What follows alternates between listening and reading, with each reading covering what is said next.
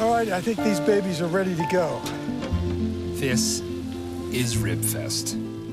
It's been a family tradition every summer for as long as I can remember. And now we get to experience one of the few moments where the Papola family becomes fairly quiet. We're a big Italian family. We love our food. And then... Oh yes, and now there's the bacon. There's the bacon. I never really questioned how we eat or where our food comes from until I met my wife, Lisa. You're horrified by all of it. Lisa comes from a big Italian family too, but she stopped eating meat a long time ago out of concern for the animals and has challenged me to take a closer look at the choices I make. So while I'm no animal activist, I am a filmmaker, and the best way for me to honestly explore this issue is to hit the road and make a film about it.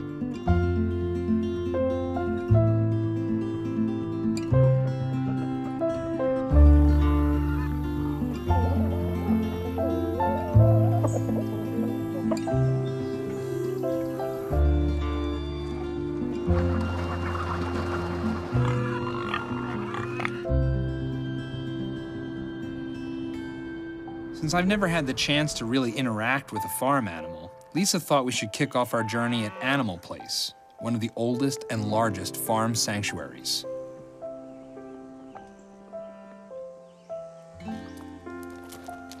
Oh my God! Oh my gosh, he's huge.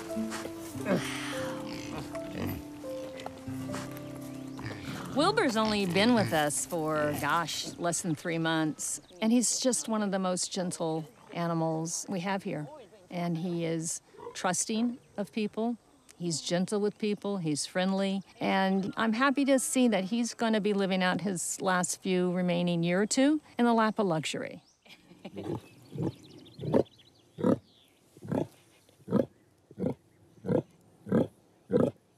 Oh, I love that. You know, it was one time, it was a reporter years ago was asking me, well, what do you want folks to leave with, you know, when they visit the sanctuary? What's the one message? And it's easy. It's respect for all life. That's it. I am always forthright with what our belief is and what our goal is. And that is to end animal exploitation, to end the use of farmed animals. You say farmed animals? I do. I use the term farmed to emphasize the fact that these are individuals that we are actually farming, like crops, like corn, like wheat. There is this powerful disconnect we have of animals that we eat. I think part of that is because most people don't have the opportunity to get to know a cow or a chicken or a pig, and therefore they really don't see them as living, thinking beings. What about you?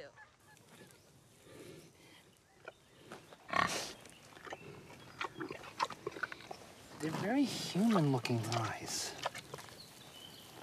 We tend to have empathy for those individuals, those species of animals that we have relationships with, like our dog or cat. But those animals that we don't have any relationship with, except for what's on our plate, it's a real powerful disconnect. Hey, Wilbur. Hi.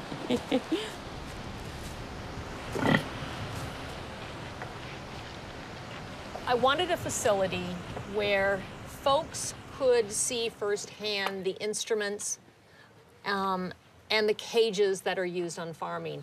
This is the human gestation crate. Oh, you get this one, John. Okay. Yeah, you get step in here. And I think we're actually gonna latch you in. Okay. I'm gonna give you a little bit of wiggle room. And you can kind of kneel down a little bit, not very comfortably. Maybe if you go to the side, can you turn to the side a little bit? No. Or maybe that's even a little bit more cramped than the pig. I'm gonna give you Only a little bit more, I'm gonna give you a little bit more room. So this is the price that they pay Here, for let's me give to you eat that my much more room. for me to eat my spare ribs. Yeah, yeah. You know, solitary confinement and absolutely no ability to move. And they can't even do this, right? I mean, they're just Yeah, they're like that. they're just like this. So They end up chewing on the bars. you're right. I mean, it's right here, right behind you, there's the stereotypic behavior that we see. Oh, yeah. Yeah, this is your life. This is it. This is it. And think about why you have a life like this. You know, to satisfy someone's palate. That's it. Because I taste good. Because it tastes good.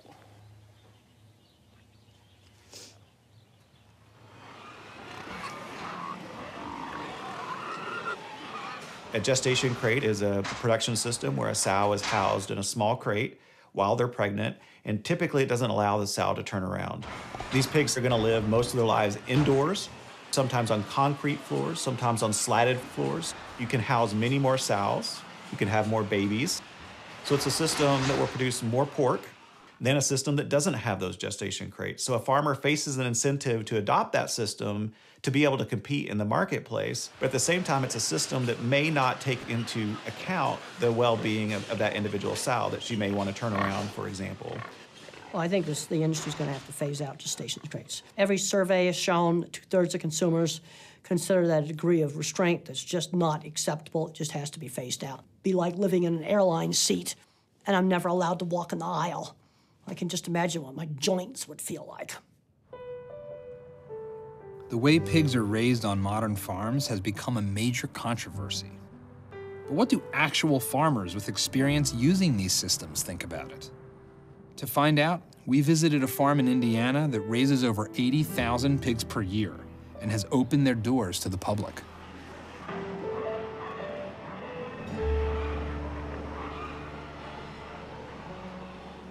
Our job here is to try to control and systematize the conditions of life for 2,400 animals in this particular barn. The gestation stall on this farm is used for the insemination process, and 6 to 7 days post-weaning, then we will move that sow to the pen. Virtually all breeding on pig farms is done artificially. We use a robot to lead the boar around. Pheromones are released through the saliva, through the mouth of the boar. We put him in front of the sow, she smells it, and then that stimulates her sexually. I think it's good to go back with a historical perspective and think about how we ended up with even having gestation stalls. Weather conditions, disease conditions, predator conditions, all made it very difficult to have them outdoors, especially if you had more than a few pigs. I think that an animal can have a rewarding and sustained life in a stall, but I don't know how to convince somebody that's never seen that before that that's okay. Am I willing to throw this under the bus? No, I'm not. Am I going to change? Probably am, because my customer's saying I need to. Legacy Farms is testing a new system designed to replace long-term gestation crate confinement with open pens, allowing the sows to move freely and socialize. In the industry, the lingo is electronic sow feeding station. This gives individual attention without having to put them in individual stalls. From a husbandry standpoint, it allows us to walk with the animals, to be with them, but it comes with a cost. I will happily figure out a way to raise pigs however the consumer wants to have them, as long as the consumer is going to pay me for the expenses that I have to put into it.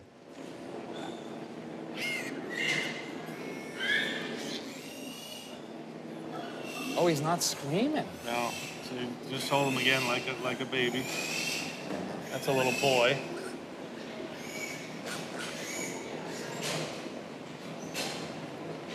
Wow, look at him. They're so warm. Yeah.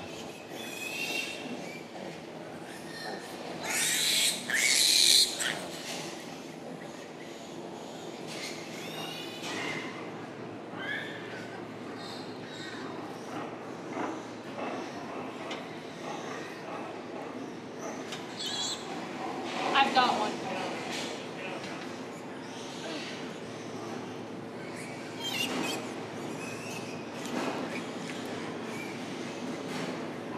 Our highest calling is the stewardship and care of the pigs. We understand that there's one bad day, but in that lifespan of that pig, it's our calling to take away the stressors, to give the proper food, to monitor the proper nutrition, to help them be bred, and to help them have their baby pigs. You had reacted against the notion of anthropomorphizing the animal. How do you think of what these animals experience? Why did you react that way? We can get ourselves worked into a tizzy and walk down a path that really is incorrect if we buy into this whole thing that those animals have a mind, they have a voice, do they have a soul? Putting human characteristics into an animal is not the right thing to do. Man does have dominion over the animals. Man does have a calling to be a steward of the animals.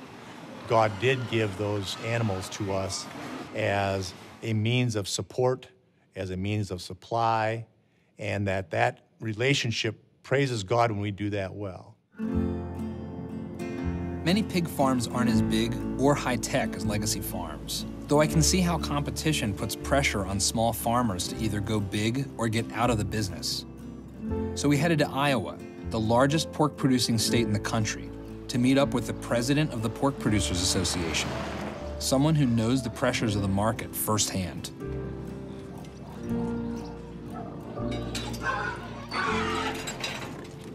Let's go. The economists at Iowa State University they run numbers, and they're looking at, based upon the futures market, both for the cost of the feed inputs as well as the prices for hogs. We only look at about a $7 a head profit average on the year. So $7 per pig is not a lot. It pays your bills, gets you a little extra, but it doesn't allow you to buy a whole new flooring for a building or, do a major remodel. This building was one of the earlier confinement buildings built in Iowa, and it's built in 1969. It's been in continuous use for exception of maybe a 2-month period since 1969. And there's always been a farrowing.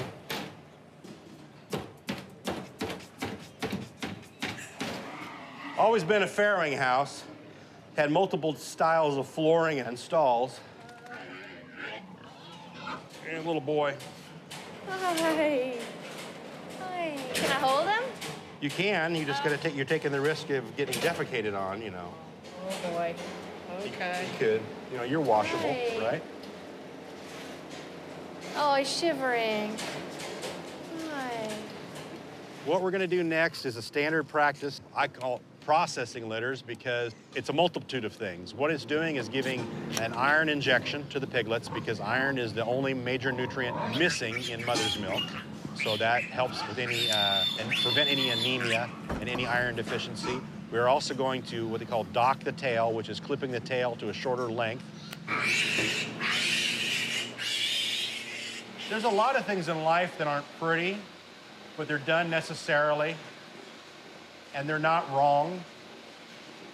And I guess my personal belief is that you show somebody what you do, you let them observe it, they can make up their own mind and not be stuck with a preconceived idea that someone has fed into them.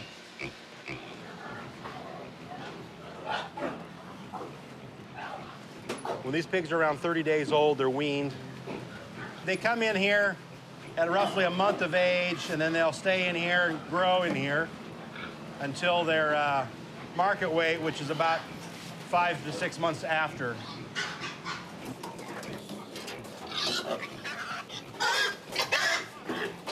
Turn to the light. A shock prod is used very sparingly. Come on, Chubby. That's the boy. There you go. Go, lead the way. Get out! Drop the can. Come on. Shaw, get up there! Get up there! Get up! Come on, look. Right up. There you go, there you go, there you go. Come on, one more like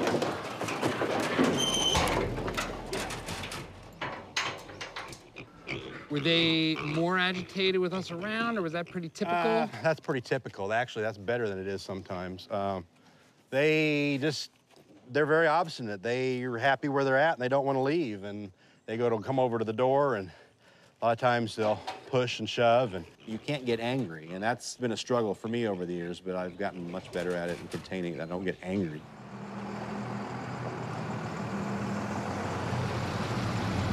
We used to be the largest producer in the county, and we used to market about 17,500 a year, 17 to 18,000 a year. But when you go through a stretch of time where you lose money on every single animal you sell, and all you're selling for money is a pig, because you're feeding all your grain, you got nothing else to sell but pigs, and you lose money on every pig, it just gets worse with volume. I got tired of taking on more debt and decided, okay, we won't have any more employees, we won't artificially inseminate, we won't have to use all the facilities pushed so hard. We'll just go back and let boars do the breeding and kind of go a little more old-fashioned and not have to work so hard. I think a lot of times when we talk about industrial agriculture, we have this vision of these kind of fat, evil industrialists sort of standing over the world and like operating marionettes, sort of making industrial agriculture happen. When in fact, it was the result of hundreds of thousands of small decisions made by small farmers over time to do the most natural thing that a farmer can do, and that's to produce more with less. The technology was there, the knowledge was there, the resources were there to do this. Who wouldn't do it? So why have farmers gotten bigger? Why are there more corporations in farming? And it's because you and I as food consumers want to pay lower prices. We put the pressure on the marketplace to get bigger, to adopt the latest technologies, to innovate, and a lot of times that innovation is going to happen by big companies involved in food and agriculture. But by and large, the individual farmers have options, they have choices. And so I see a lot of independent-minded farmers out there that are not beholden to corporate interests.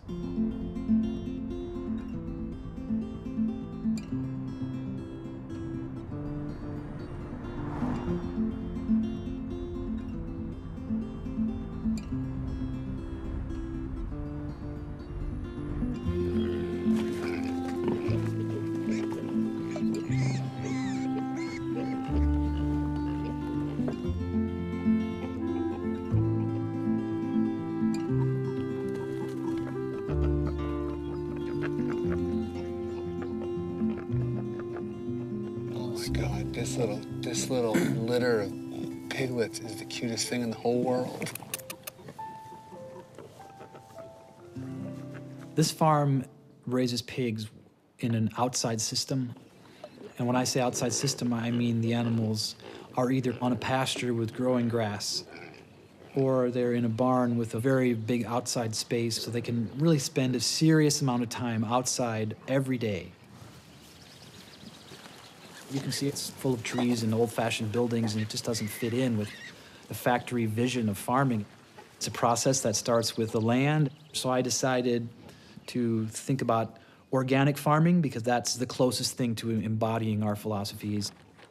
My farm is largely the way it is because of my aesthetic sense and my ethics and my sense of how food ought to be. The pig manages its own temperature in the wild by wallowing in mud and being in shade. When it's cold, the pig in the wild manages its temperature by building a nest.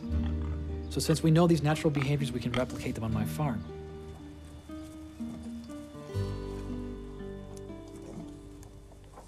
So you said you castrate your pigs. Why? So it's fair to say that since we're talking about animal welfare and my farm purports to have animal welfare at a high degree or higher than standard, that we can be scrutinized over any practices here. So we castrate only, not because we like it, it's because we think that it helps the food quality in the end, and it stops half of our pig population from turning into sexually mature boars. We'll just watch those sows. They probably won't get too angry, but just in case they get angry, you need to run. So we're first gonna just take out the sow, and she'll just walk out here and come out the door and then be outside, be out in the pasture away from us, and we're sort of safe from her in case she gets a little bit angry.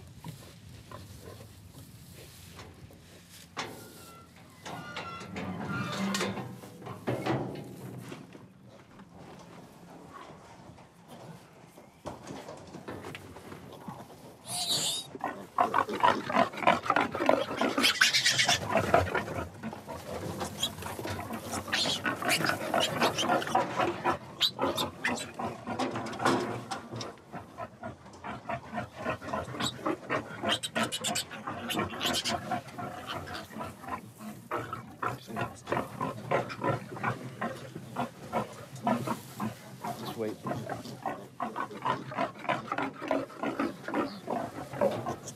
Feels good.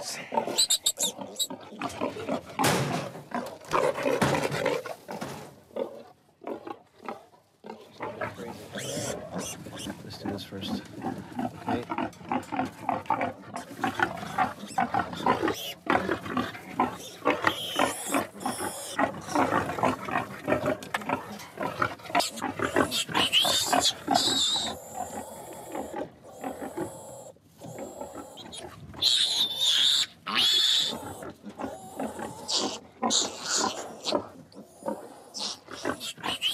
It seems like it's really an invasive mutilation, and it is, I guess. Don't be so mad, Sal. Come on, come on, come on. Don't be so mad. I'm a businessman who profits from selling pork. I'll state that. I live by that. But I do this for a reason. So this runs to my core. It runs to my innermost philosophies on farming and food and the earth and man's place and animals' places. And so I'm expressing those things in the form of a business. And detractors of this system say that's the problem. It doesn't work on a big scale. You can't make a lot of animals like this. Therefore, forget it. It's just a novelty.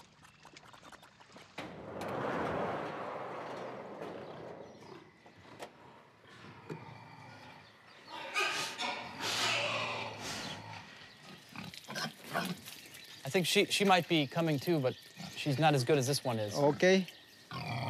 This is the semen. Yep. We have one in the heat already.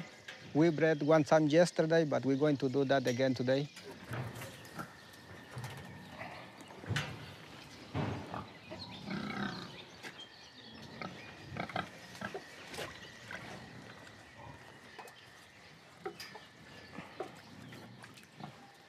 She's just standing here, and we know that she's in an intense, what we just call standing heat. And people say, well, you can't do this without crates, but it simply just takes an interaction with the animals to find out who is in heat, like we did. And then they won't let me stand on their back. So that means they're not in heat, so there's no reason to try to breed them. So to me, it's just intuitively simple to do this. In the United States, our food system is really driven by companies who are out to make a profit. And those companies will respond to consumers' choices. They have to. No matter what company it is, no matter how bad you think they might be, they will respond to consumer spending habits. So the consumer has to vote with his dollar, because that's what drives this whole thing beyond, to take it beyond a novelty for the intelligentsia. If you get down on the ground, then you seem less intimidating, and they'll come over to you and they'll get closer and... Oh my gosh, look at this one. I wish you could really like know what's going through their heads right now. Because there's something more complicated going on. She really likes you, Lisa. She does.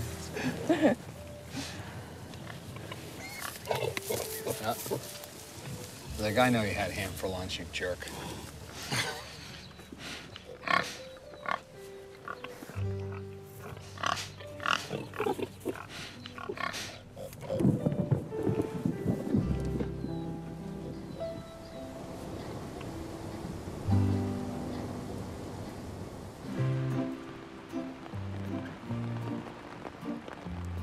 Terry Branstad is the longest-serving governor in U.S. history and an influential voice in the world of animal agriculture.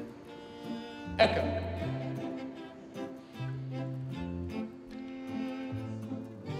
Piggies.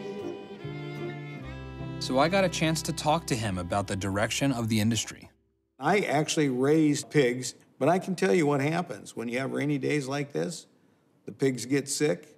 We just want the public to know the truth about all of the good things that have been done to improve agricultural operations and protect a safe food supply. In fact, recently, a Chinese company purchased Smithfield Foods because the Chinese want a safe, reliable supply of pork, and we produce that here in Iowa.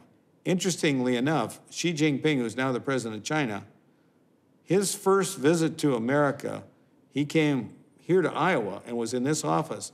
That's a gift from him. And so is this yellow vase here. So truly, it's not a bad deal to have the president of the biggest country in the world call you an old friend.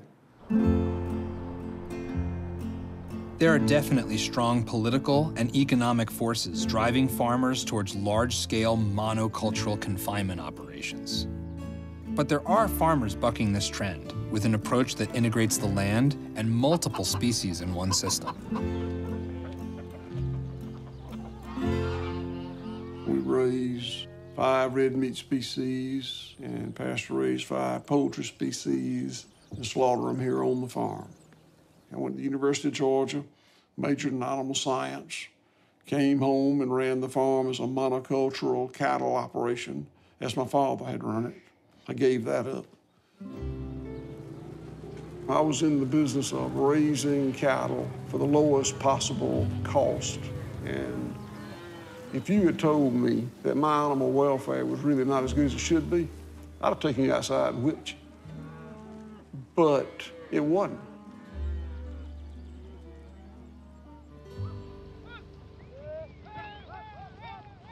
So we used to push animals where we wanted them to go with horses and dogs and cowboys. The cowboy culture is glamorous. It's probably the most glamorous form of agriculture. A certain kind of male of my generation is kind of enamored with that. But it doesn't necessarily mean it's the best thing for the animal or the best thing for the land. You know, I never would have really considered dominion and stewardship and what is right and what is wrong. A lot of my opinions have changed with regard to that. I thought good animal welfare meant I didn't intentionally inflict pain and suffering on the animal. Well, that was never true. We just came to think of it that way. Good animal welfare to a stockman means that it's incumbent upon us to create an environment in which the animal can express its instinctive behavior.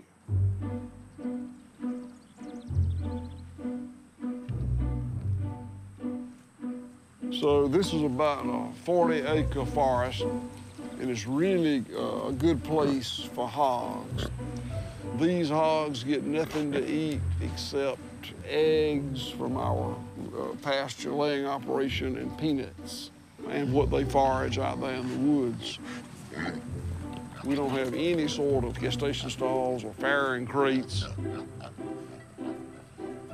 You can see that these older hogs, bigger hogs, have got their ears notched. We don't do that. We don't do any cutting of any sort on an animal. But we had to get in the business, and we had to buy some existing livestock to get in the business.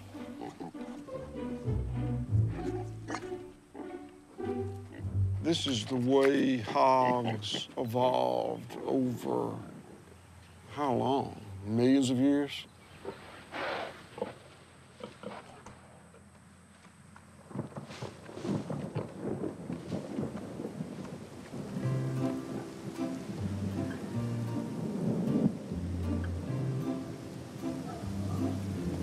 This rain's getting my hogs wet. Word in the street is you can't get them wet. They get sick. Not been my experience.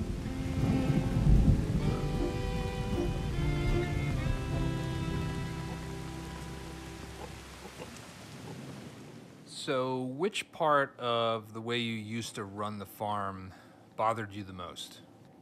I would have mama cows, would have calves on these pastures. We'd raise them till they were 8 months old.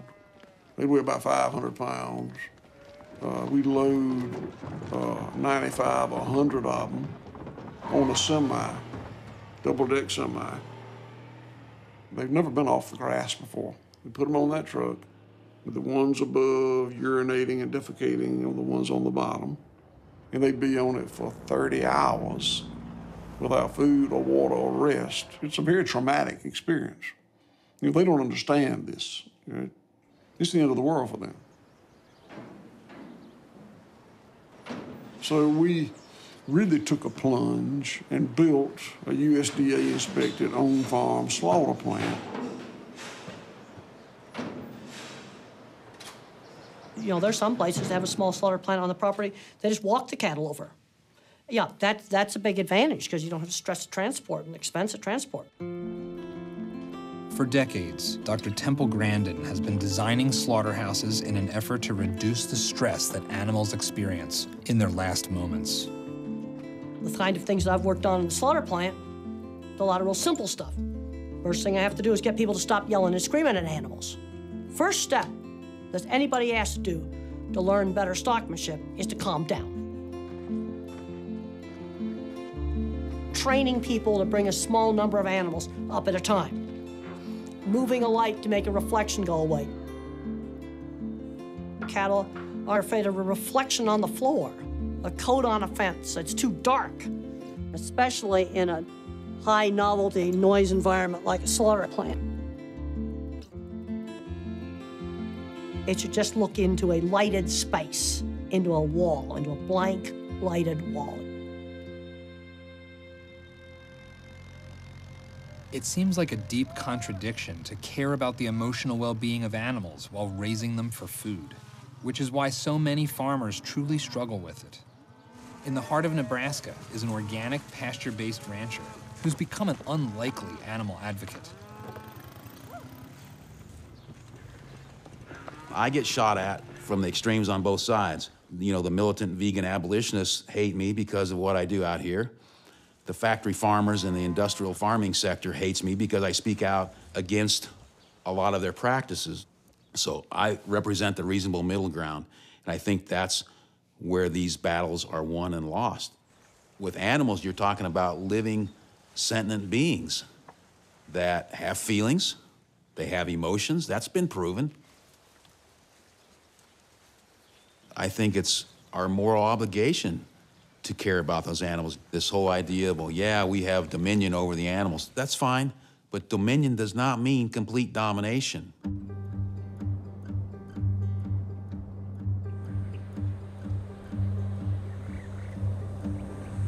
Tell me where we're headed, what you're gonna show me. We're going to be heading to a massive cattle feeding operation south of Broken Bow. It's one of the largest beef feedlots in the world. Approximately 100,000 head of cattle there over several square miles.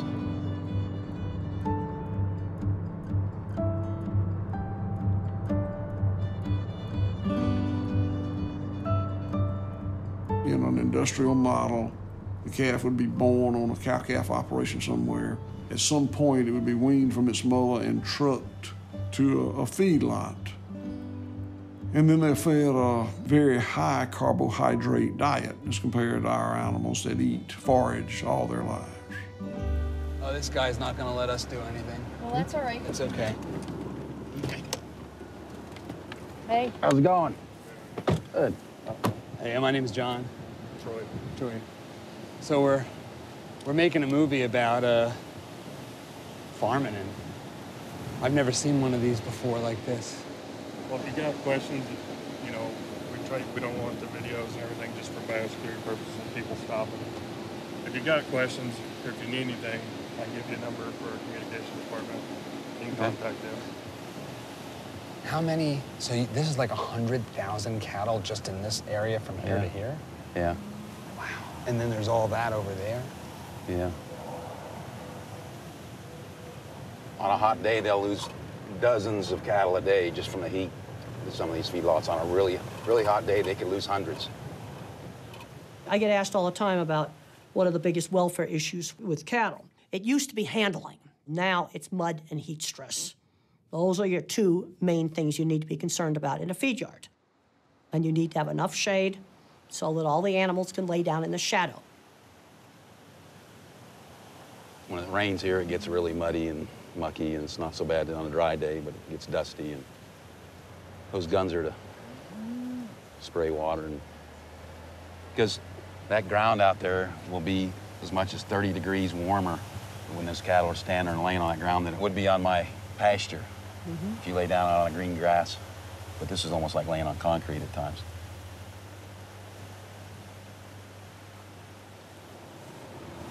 Am I gonna have to call the sheriff?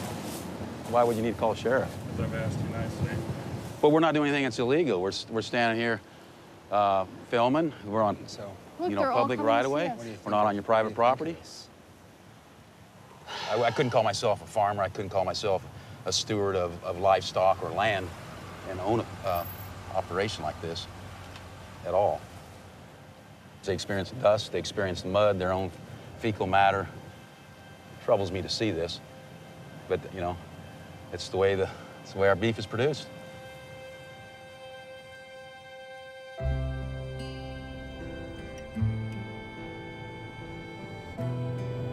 John will forget about this when it comes time for dinner. It's real easy to judge me because I'm not this like instant, I don't have this instant reaction, Lise. Like, you know, I process things in my own way. You know, this is, when I see this stuff, my first reaction is just to take it all in. I don't have, you're very different than me. But you're an extremely empathetic person. I know that about you. These At situations, least for humans, you are. These situations like defy empathy. They're so abstract. It's 100,000 cows, and then they're weird because the cows don't. They're walking around. They're just. It's not a. I don't know. That's not walking. That's stumbling around in your own poop.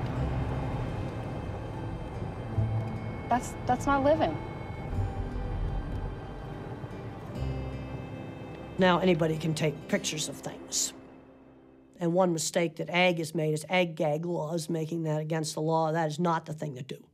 You need to fix practices. Under pressure from the animal agriculture industry, several states now have laws making it a crime to record unauthorized videos on farm properties. Ag-gag stands for Agricultural Gag Order. Critics say these laws chill free speech and aim to silence whistleblowers. Actually, Iowa passed a law that's worked very effectively. I think I signed it a couple of years ago. And the only thing it says, if you lie to go on somebody's property to try to defame them, there's a penalty for that. And that penalty can involve being put on a domestic terrorism watch list. Why the hell would we want to make the whistleblower the criminal? It implies that we have something to hide. And we do have a lot to hide, in my opinion. When they seem paranoid about something like ag-gag, the fear goes much deeper than just somebody taking pictures of their farm. The fear is that we'll actually develop a fuller understanding of what has to happen to animals biologically in order to give us the stuff that we're told over and over again is good for us.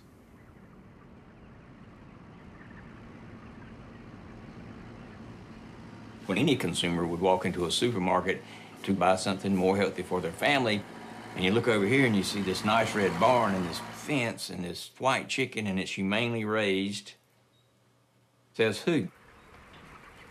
Craig Watts is a contract chicken grower for one of the largest commercial brands in the country and has been an outspoken critic of what he sees as misleading industry advertising.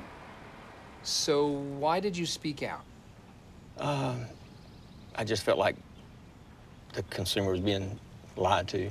A lot of deceit in the labeling, the marketing, serious issues with animal welfare, which they're selling that they are, you know, the kinder, gentler integrator when nothing has changed.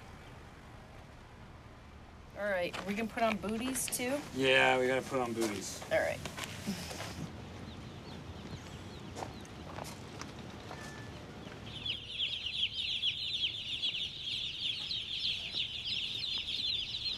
So now what's causing my eyes to burn?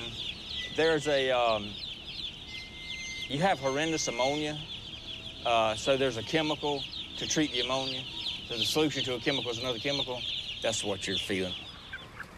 With broiler chickens, the biggest problem has been the accelerated growth of these animals, that we have turned them into these enormously fast-growing animals where they have chronic pain and suffering as part of their developmental process. We can't sustain raising billions of chickens a year in barns that contain tens of thousands of chickens at a time, who have pumped up breasts, who can't stand on their legs because their breasts are so heavy, because we've come to like soft, cottony white meat. Craig grows nearly 500,000 chickens per year in his 4 barns, so he's seen it all, from genetic deformities to chemical burns from birds laying in litter. The advances in breeding techniques and the understanding of genetics leads to animals that were radical deformities of what they once were in their natural state. And so by the middle of the century, you have Cornish crosses, which is a breed of chicken that can reach slaughter weight in 6 weeks. Now, traditionally, chickens could live up to 15 years. The whole process is like 38 days from start to finish. You're really gonna have to start at about 2 weeks, really zoning in on culling. What's culling? Well, that's when you kill a bird that's not gonna make it. Well, in this business, it's about homogenizing that bird size for that plant. If you want a chicken this big, and I've got like half of my chickens are like this big, but there's nothing wrong with them. They're accessing the feed, they're accessing the water. That's a cull. There's no deformities, there's no issues, no disease problems. So there again, that's under the guise of welfare. In many ways, the foundation of factory farming goes down to the ability to breed animals that have a certain genetic uniformity. It allows for a kind of assembly line approach to production when the animals are objectified to the point where they're almost no different from each other. When I first started and coming here and seeing this, every time I would close my eyes, I'd see it, like when I try to go to sleep. Okay, so you have to crush or Their neck. dislocate their heads if Sure. they're not doing so well. Is that hard for you? Mentally? Oh, yeah. I mean, you're killing a live animal. It's just, no, that's no fun. And physically, it's not hard, but, you know, see, the deal is, every one of these chicks, I have a cost. So basically that little chicken there's 30 cents. Well, that doesn't sound like much till you start carrying out 1,000, 1,200, 1,500. I had 3,500 in this flock over here, so that, you're getting over $1,000. So it's a financial hit. And then you got the hit of, Jesus, I'm out here my job is to kill chickens. Pick up dead chickens and kill chickens. Craig, leave your brain at home. You will not be needing that today. We need your back and your expertise in properly euthanizing. So. Right. One thing you learn is when you call, this is the method, you point it this way and you lean a little bit so you don't get it. And if you get it on your hand, you've done it exactly right. Jumping jack flash. They say that doesn't hurt them, but how the hell I know,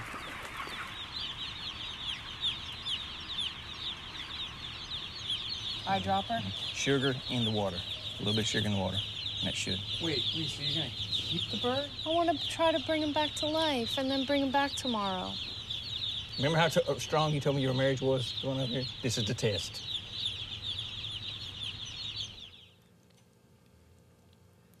It's classic Lisa. But you've taken it to that next level. Oh, he's so sad. Look at his eyes. I know, his eyes have dark circles around them. Do you want any more? Yeah, see, he still wants more. He's like, I'm being saved so that 8 weeks from now I can be sent to a slaughterhouse and turned into chicken wings. Come on, John. What matters to this chick? Plus, I think I found a lady who's going to adopt him.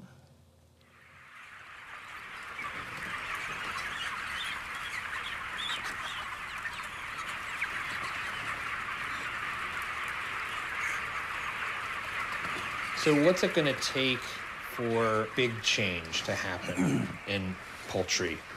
A lot more farmers doing what I did. I'm talking about just open your doors. You bring the local editor from your newspaper. Don't say a word. Let them decide, let them put it into paper, and let the public decide.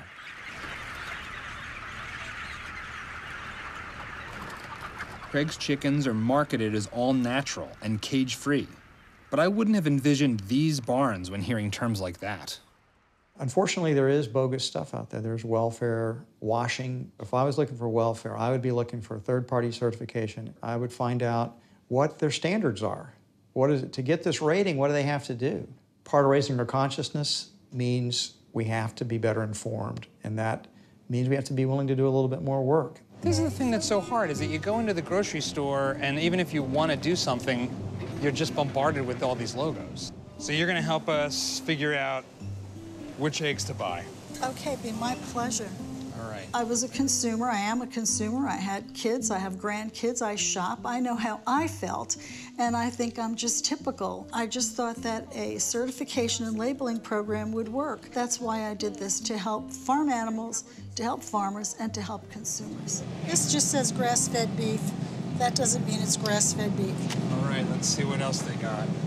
So rather than reading all this label stuff, I really, if I want to have any confidence, I have to look for the label. What an animal welfare auditing program allows you to do is trace and look at exactly how that animal was treated. There's a standard. That farm either passed or failed. If that label is on there, that animal was treated in the way that the standard said it was.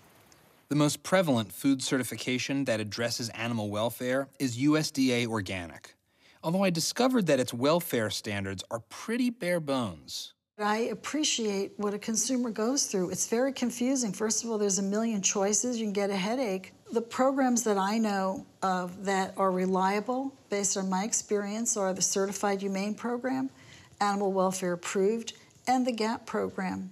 The Global Animal Partnership is a really unique multi-tiered system. What we try to do is provide consumers with a transparent way to make informed buying choices. So if you're looking at a step 1 label, it'll say no crates, no cages, no crowding. Step 2 is an indoor operation with enhancements. Step 3 is an indoor system with outdoor access seasonally. When you get to step 4, that is a pasture-based system, so the animals have to have daily outdoor access. When you move to step 5, we're really looking at providing the best animal welfare possible. For the first time ever, higher degrees of animal welfare are being rewarded in the marketplace, and that's creating incentives for people to innovate and create this race to the top. So how does a welfare-certified chicken farm compare to conventional operations? GAP board member Leah Garces invited us to join her on one of her routine visits. As far as I know, Crystal Lake is, by volume, the largest higher welfare chicken farm in the country. And the bird is like a robust, normal bird.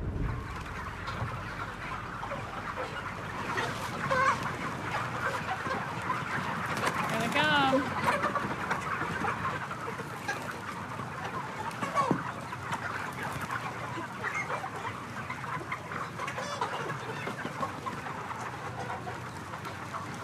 This is fantastic. This is far exceeding my expectations. They're really ranging, adventuring. Yeah, let's go check that out. I got to see them exploring this creek. I mean, you see pigs in the mud, but why not chickens? Like, why wouldn't they want to be cooler and cool off? They just seem like pretty happy. If you want to have birds that are willing and able to go outside and forage in the grass, then you can't take one of the mainstream type chickens. They don't want to go out there. You got to have something that is actually mobile and it's not in pain when it's moving.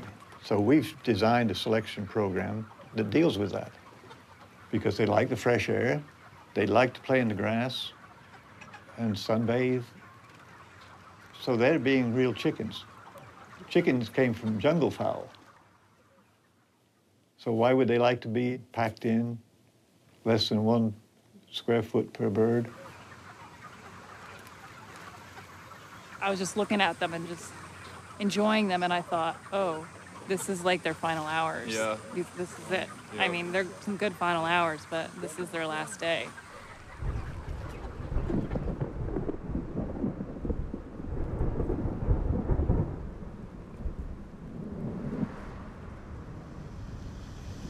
So we're here to see Crystal Lake chickens be cleared out of the house.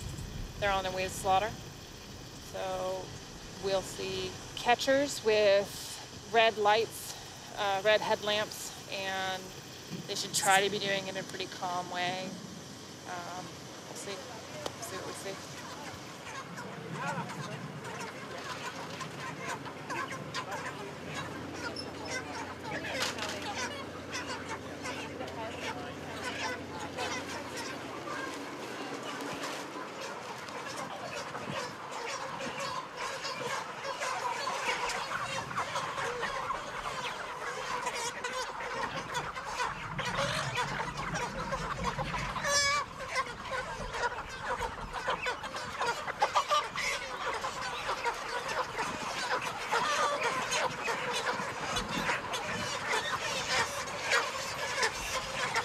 How does it feel for you to watch this play? You know, it's really mixed. You walk in here and it feels like the stuff of nightmares, seeing men with red lights on their heads taking birds off to their death. However, I know, like factually, taking away the emotion, factually, this is a very good system. Darkness is really important for keeping them calm, so it's a less stressful process for them. This is a system where if you're going to do it, this is the way to do it. Still doesn't feel good, does it? I mean.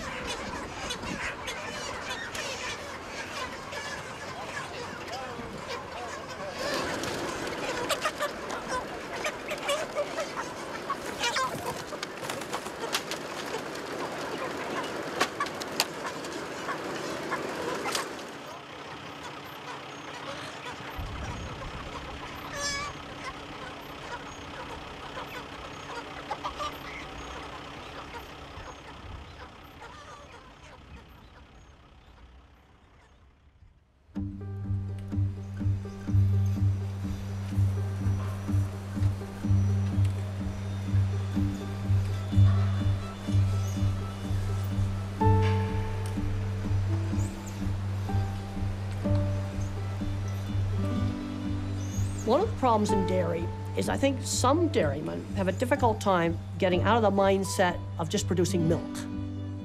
A lot of people think big is bad. What's bad is badly managed is bad. Size has nothing to do with it. Now, there's some very good progressive dairymen that do an excellent job.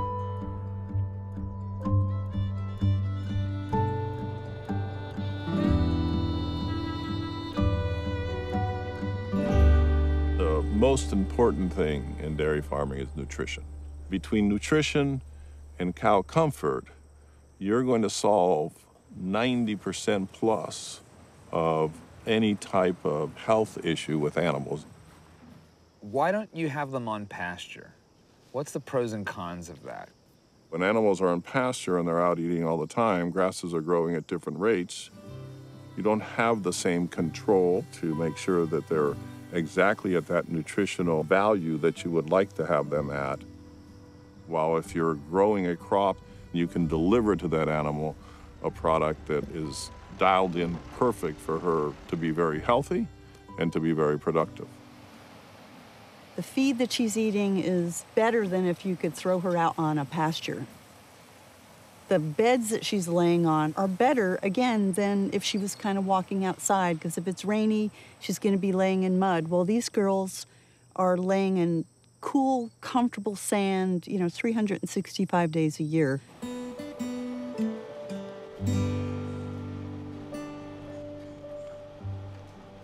It's maximizing the resources that we have to get the highest level of production while always keeping that cow extremely healthy. That's first. And then maximizing her genetic potential and getting the maximum production we can out of her. We have to have an abundance of food for this world, but affordable. It's very important. The animals need to be well cared for in order to be productive. But their farmers face trade-offs, especially when they're getting signals from the marketplace. And often the signal they get is you need to provide a lower price.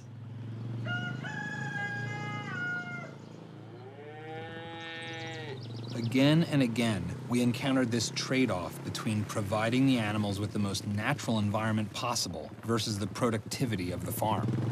Tell me about their behavior and how you sort of handle them. Well, Jerseys are the friendliest breed, actually, the tamest breed. They enjoy their work, and they're healthy because they're in a natural environment. Let's go. Let's go.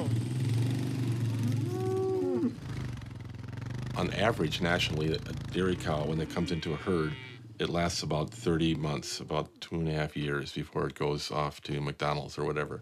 That's because they're in confinement, whereas cows on grass don't produce as much milk, but they live a lot longer. John, I want you to get something right here. This is the oldest cow in the herd. She's 13 years old, and she just had a calf here a few days ago. So that's the youngest calf in the herd. But she's looking pretty good for a 13-year-old cow. That'd make her like a well-advanced senior citizen if she were a person.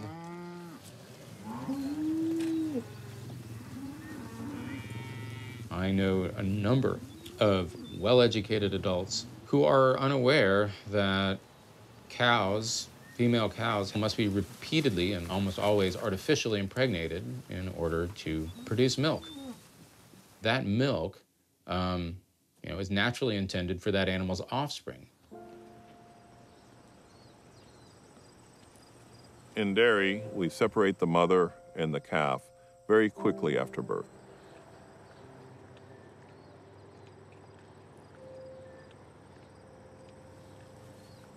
The mother licks her, dries her, the calf stands, and then we remove the calf at that time.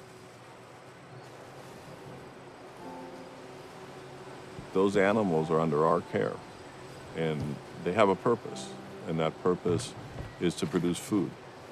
But it's also our purpose to make sure that they never suffer unnecessarily, and that they live a very comfortable life.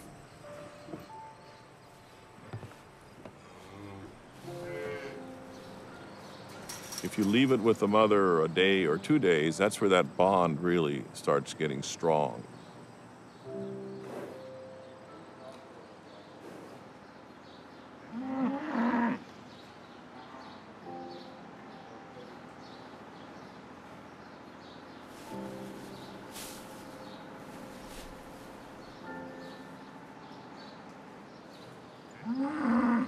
Cows are very social, and the mother and the calf are separated. If you allow them to bond, the calling goes on and on and on, and the vocalization, the calling out, the crying for each other.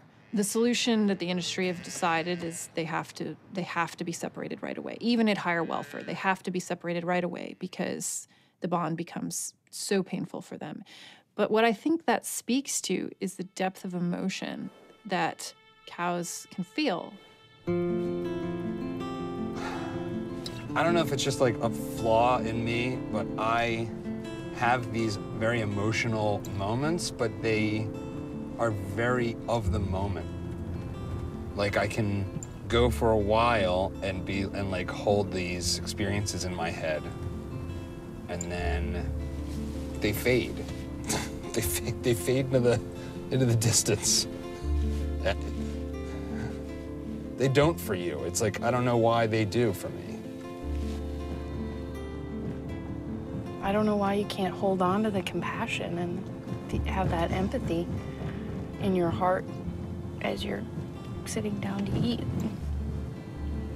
I guess the hunger takes over. I don't know. I don't know why.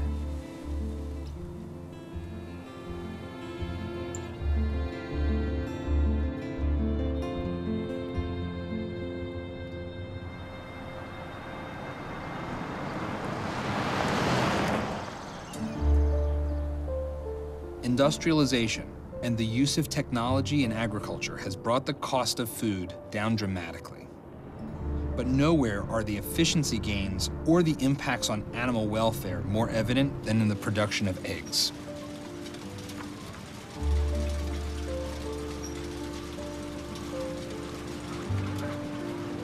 In a conventional cage system for producing eggs, you'll have about 4 or 5 hens that are enclosed in a cage, and each hen in that cage has an area of space about equal to a sheet of paper. They'll be housed in a barn, typically with a large number of other hens, and they'll be stacked on top of each other. All the feeding and watering is automated, so there's not much labor involved. Moreover, it doesn't require much land because you have a large number of chickens in a very small space. This is the most efficient way to create a product that is the least expensive for the average consumer. So when you run down to the gas station and pick up your $1.99 eggs, these are the ones you're going to be getting. Conventional battery cages are arguably the worst of all of the production systems because there's a great duration of the suffering, because they're in these cages for 12 to 18 months, and because they're so severely confined. In a standard battery cage, the chicken cannot walk at full posture and do their normal little head bob like this.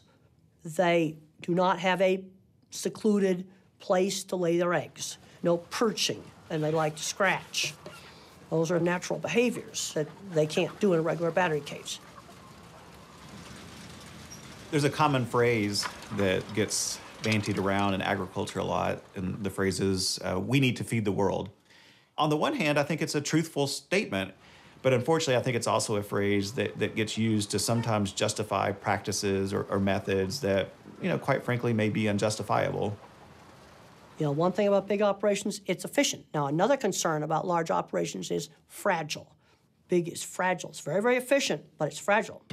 There is an alert tonight about a growing outbreak of bird flu rippling through the U.S. poultry industry. A duck shot by a hunter in Washington state has tested positive for H5N1 bird flu, a relative of the virus that's killed 400 people globally. The highly contagious avian flu has now spread to 16 states. The USDA calling it the biggest outbreak ever. The disease, spread through the droppings of migrating birds, can be fatal within 48 hours. All the time I've been governor, and we've never had this kind of a devastating disaster of this magnitude. Iowa's the leading egg-producing state, and our loss there is over 30 million birds.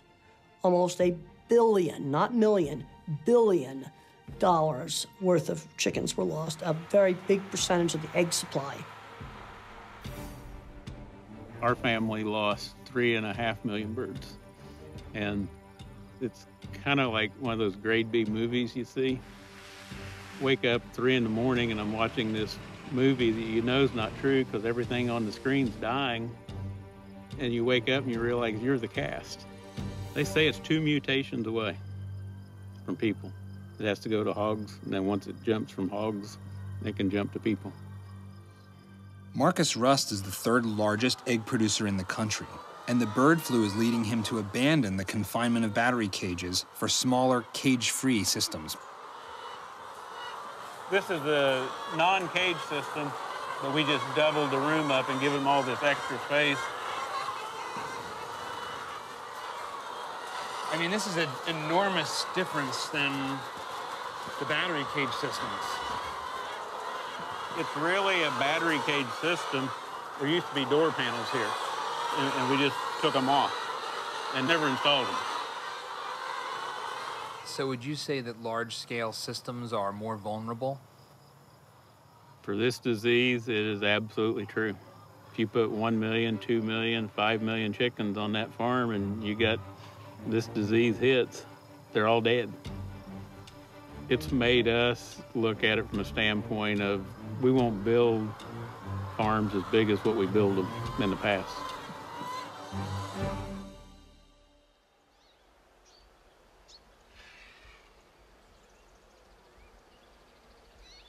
The bird flu is spreading rapidly and destroying many farms, one after another back east. We're doing as much biosecurity as we possibly can to keep it away from here. It's horrible. I can't even explain it to you how it's ravaging farms. What do you think that's going to mean for the business? Is it going to make an impact? The supply will get tighter and prices will go up. Huge impact. Pasture-based egg farms largely avoided contamination by the 2015 bird flu epidemic, despite worries that the disease can be spread through the droppings of migratory birds.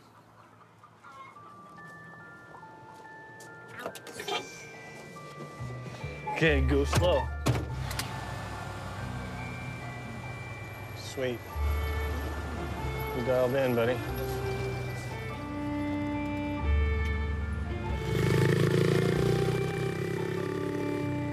This farm has been in the family since early 1900s. It used to be a dairy ranch. We switched it to a sheep ranch, and now we're a chicken ranch for the last 10 years. Here, hold these for me. We changed into the chickens out of luck, hearing about the Proposition 2. It passed. It created a lot of awareness on the production of animals. In 2008, we decided to do a ballot initiative to stop extreme confinement of animals on factory farms in California. That ballot initiative at that time got more votes than any citizen initiative in American history. And it was really kind of a remarkable statement that concern about farm animals had arrived in our culture. Our birds are organic pasture raised in mobile units. We're able to move the units around the pasture to fully utilize the whole land that we have. We'll add some things that we think that make it better and more efficient, and so we can survive the big guys, you know, because we're selling an egg on the shelf for $9.49 a dozen, and they're selling an egg on the shelf for $2.39 a dozen.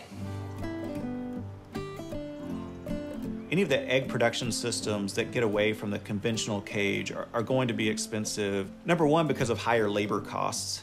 Another major cost factor, especially for pasture-raised poultry production, is just the land cost. You need more land for the animals, and you also have to make sure that you have enough calories for those animals to eat.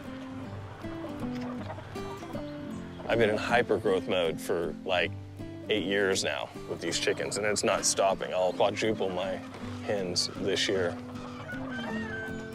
To lower the cost of pasture-based production, how can farmers increase productivity while preserving the quality of life for the chickens? Most pasture operations are very low-tech and labor-intensive. But across the country in Kentucky, Egg Innovations is reimagining industrialization in the production of eggs. I'm bringing scale to pasture. For the very reasons on the cage side, they brought mega scale because I'm trying to drive costs out of the system. I came from a world of cages are good. I went to a land-grant university who reinforced cages were good. As I progressed through and saw what cage-free could be, that really begged the further question of what's the next incremental step? And what's the next incremental step?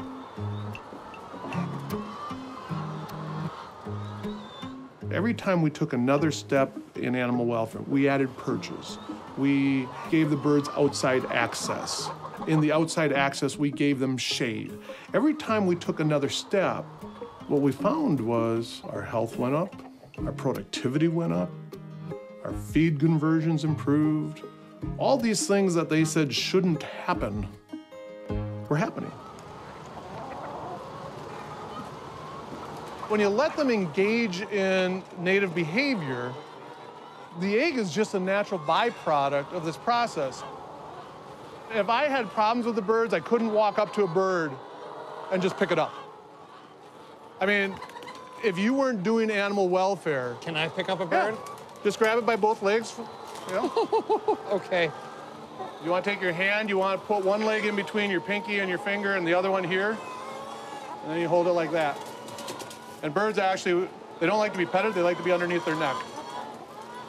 Like I said, if you walked into a cage facility, you couldn't do this type of interaction.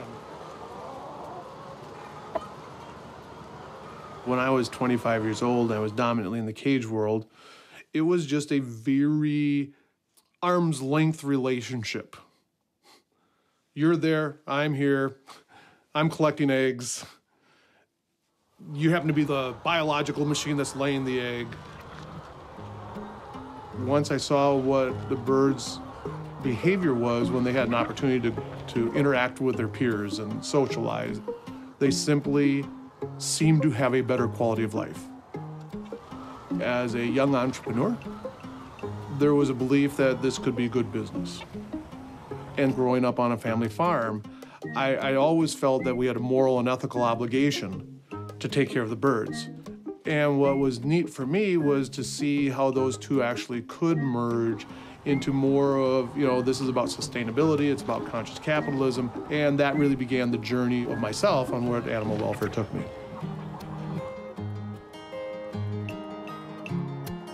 We have to produce a lot of food to feed 9 billion people. There's no way that we're going to do that without corporations and without industrial scale. Because if you actually kind of sit down and think about the problems that we're concerned with, you get beyond this ideological hang-up on scale and scope, and you actually think about the environmental problems and the ethical problems and even the economic injustices. It's not the size of the farm or the industrialized nature of the farm that matters, it's what that farm is producing. I don't know too many people who would get terribly angry at a large-scale carrot farm. We can better feed the world by eating more plant-based foods and by rearing animals more humanely and sustainably. We cannot afford to feed the world by having these confined animal feeding operations in these industrial factory farms. You don't have to look too hard to find meat alternatives in grocery stores or restaurants these days, even in the heart of cattle country. Hi. What can I get for you? So, tell me about this Jack Barbecue? The famous Jack barbecue sandwich. We are known for the Jack Barbecue. It's actually made from jackfruit, which is the largest tree fruit in the world. Weighs up to 80 pounds, so it's really huge. It's pretty amazing. It's very meaty. It looked like a pulled pork sandwich on the picture. Is it gonna freak me out if I haven't eaten meat in a long time? Sometimes people get freaked out by it, but most of the time it's so tasty that overcomes the freaking out.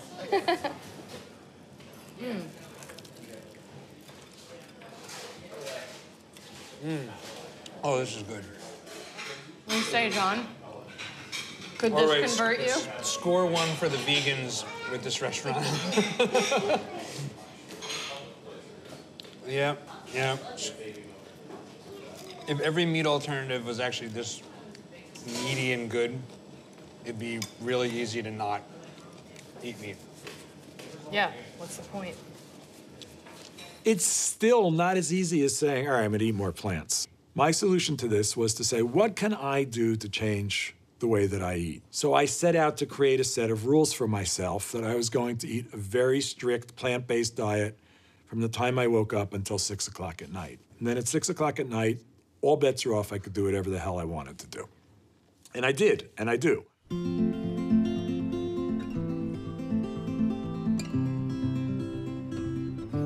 I can appreciate somebody who may be a vegan or a vegetarian. I can completely appreciate why they have that belief system and why they choose not to eat meat.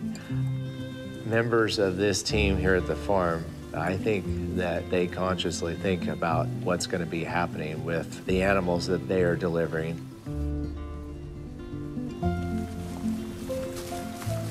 So this is our market beef that we harvest out of weekly. There's about 140 in here, and I'm going to take 15 off. So I'm actually going to start back this way a little bit, and I'm going to kind of work them from the side. When you were out with our animals, you could get pretty close to them. A lot of them would actually come up to you because they trust us, and there's a relationship that we have built over time with our animals. But if we were ever to hoot and holler and get them going, then we just broke that relationship or that trust.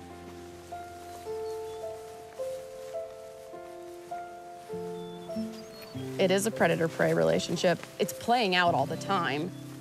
A predator always has their eyes on the front of their face, and they're always looking forward at the target. So that's why when you walk into a field, the cattle definitely look at you and pay attention. Cows are definitely emotional creatures.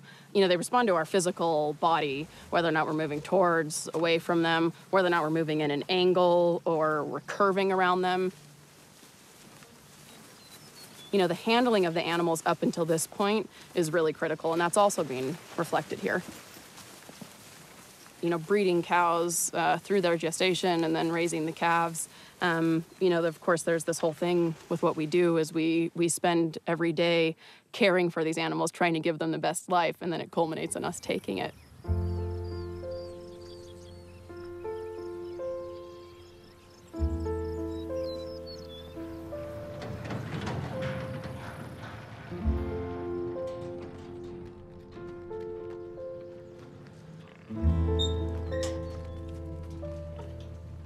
You know, this is a cohort of cattle that we've known since birth and what their challenges have been, and really what the individual animals are. Each successive group exists together from birth through harvest. 2279 steer orange. We work to make all corral working and all working in general quiet like this. 1130. 11:30. They're herbivores. Everything is about something's trying to kill me. And so that's part of what we're looking to do is to try to have this experience without setting off them. Because what's fight or flight? That's something's trying to kill you.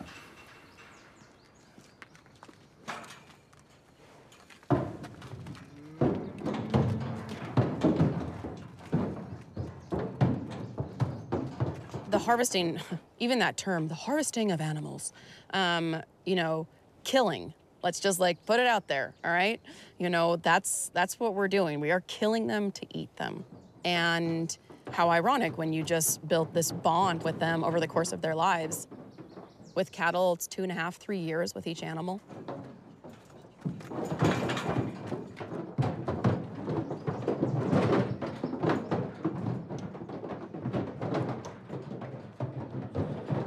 I have often in, you know, darker moments wondered if I'm, you know, am I racking up like some serious karmic debt?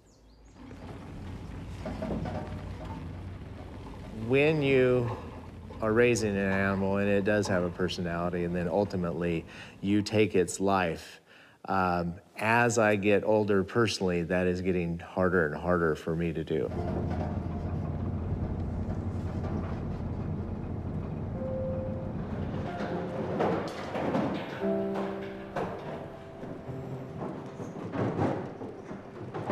This is serious business.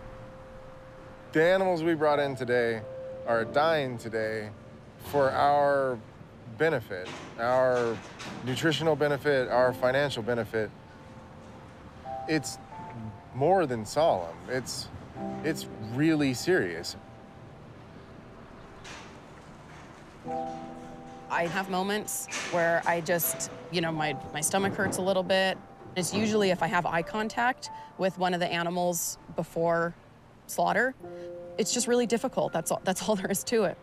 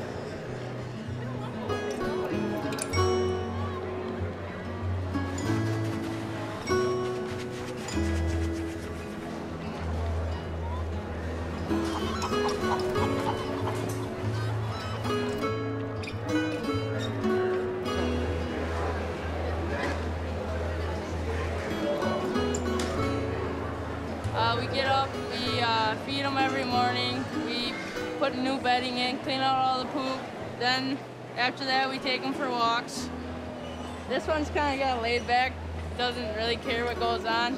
That one, he just wants to be where all the attention is, just wants to be there. We'll just get in the pen and rub them, and they'll just sleep for a little while, and I don't know, it's pretty fun. I don't know, they're just like dogs. Pet them and they'll roll over new little chicks for you. Put a lot of work into them. It's fun. Well, this one's Hopper and this one's Copper. And we named this one Hopper because when we first got him, he would hop around like a little bunny when we started walking him, and when he was a baby, he just ran in the pen in circles, hopping like a bunny. And this one's name's Copper because, I mean, he likes to chew on like silver stuff, gold stuff. He tried to chew on the show box, and it rhymed really good, Hopper and Copper, so we like those names. You get attached to him this is why that one's not named, because I don't know, it stings a little. It sucks. I go in their pen, they nibble on my shoes, rub their bellies. It's really fun actually spending time with them, but it kind of hurts when you see them for the last hour of their life because you've been like so connected to them.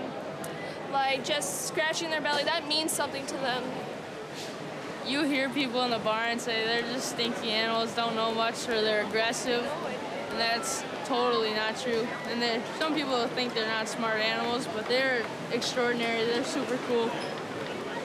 Every pig's different. Like, I had one pig one year, if I would touch his ear or just scratch his ear, he would just calm down. Every pig has a different way of calming down. So, and he's really special.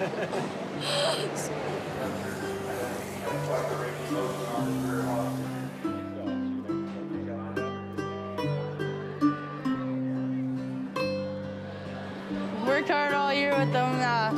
Comes down to this. I just gotta stay calm and let him walk, let him stride. I think he's cool. I think he's ready for the show, ready to show off, and ready. It's good to go. Happy. I don't know. It's our last show, and he's gonna go bye-bye after.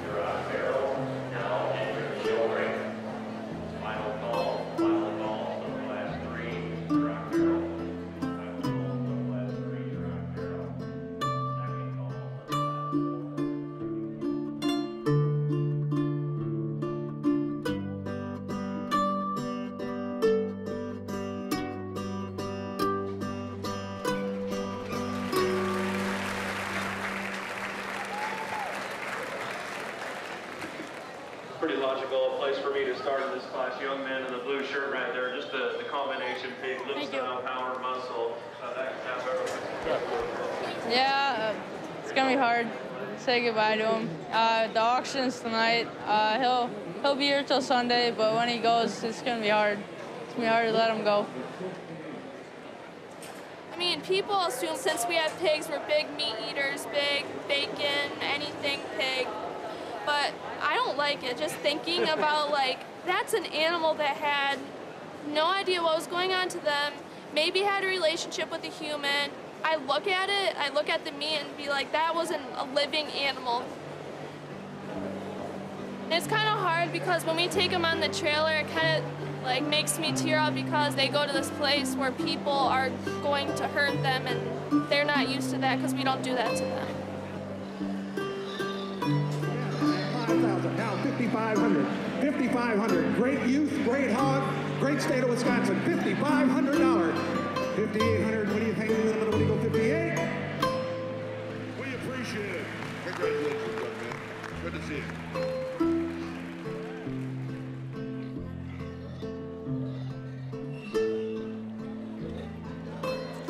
They just told us how they're going to be loaded and we can't be there with them when they get loaded.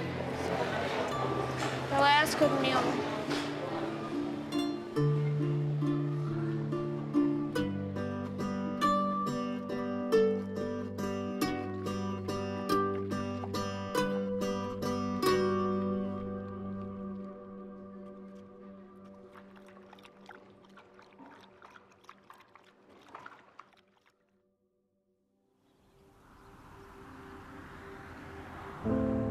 I started this journey as someone who chose to ignore what's involved in raising animals for the food I eat.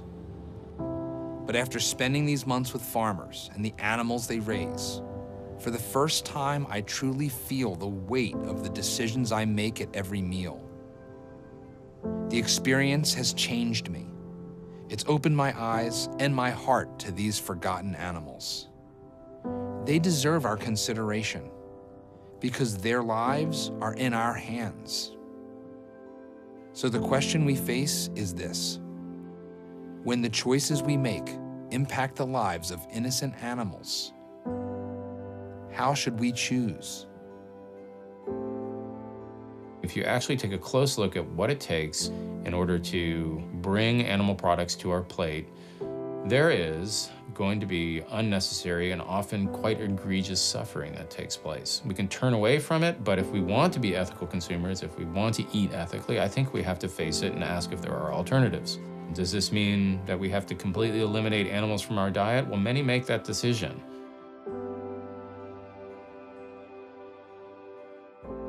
Caring about animals, caring about where your food comes from, caring about how your food is produced is just part of a larger shift in all of civilization to increase freedom, increase compassion, increase quality of life, and the tapestry of the planet as one system.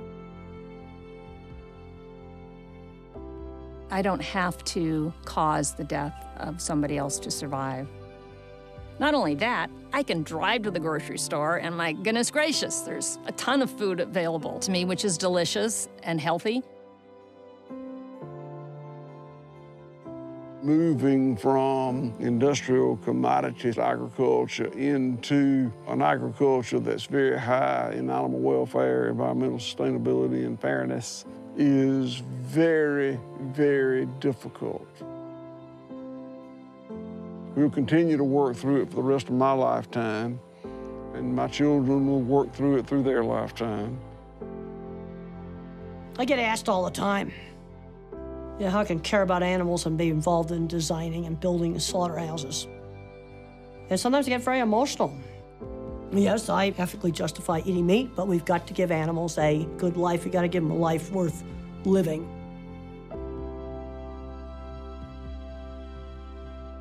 For millennia, we've lived very close to the seasons. We've lived very close to animals. Very recently, very, very recently, it's changed completely. And so we're just trying to get to grips with this as a species. Like, how do we deal with this new power we have to design and manufacture and create? And how does that affect the world around us? So in another 1,000 years, we'll look back on this and say, yeah, that was the time when people had to figure out all this new technology, and it took them a while. But they got the ethics and the morality lined up eventually, and it all worked. I believe that it will work.